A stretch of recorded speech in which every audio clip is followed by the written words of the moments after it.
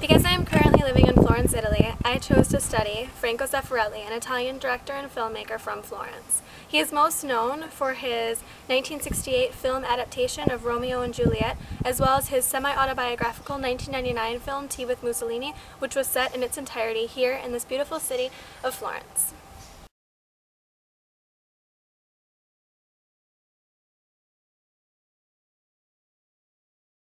Besides Romeo and Juliet, he also adapted other Shakespearean plays such as Hamlet and Othello.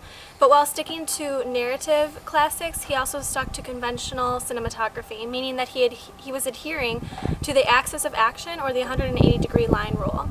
But while he did this, he decided to do over-the-top mise-en-scène and really experimented with dramatic sets and costumes. New York Times has called his sets elaborate and his work overall a spectacle. His music, however, has been more non-diegetic to set a mood. He has worked with Nino Rota, who also has worked with Fellini on 8½" and La Strada. There's a line from Tea with Mussolini that says, "Florence is more than just shiny cars and ice cream," and I couldn't agree more, because Florence is the birthplace and home of one of the most vibrant, the most colorful Italian directors.